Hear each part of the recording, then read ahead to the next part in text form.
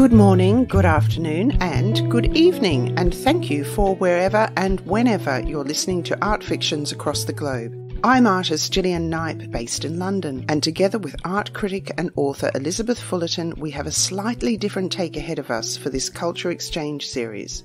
We'll welcome a selection of artists whose cultural journey underpins their practice. So whether that's the experience of a dislocated ancestry, childhood country hopping, or negotiating between pop, street and the heady heights of formal art history, all guests will expand on how they manage to embrace the many possibilities which have disrupted their sense of place and belonging. Of course, we'll still run the same booky format as with the previous episodes. We'll begin each discussion around a fictional book of the artist's choice, then segue into their studio or curatorial practice, bouncing back and forth between the two as we explore the ideas which govern both.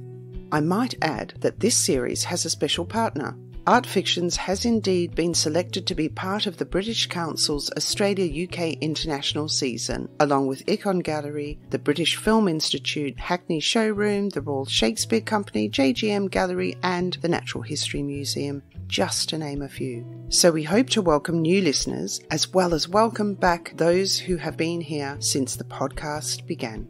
That's it from me for now. Please tune in to Art Fiction's Culture Exchange, which begins next week with Russian-born, London-based sculptor Nika Nilova. As always, please rate and comment, as it's a massive help for others to find the podcast. Happy reading and art viewing till next time.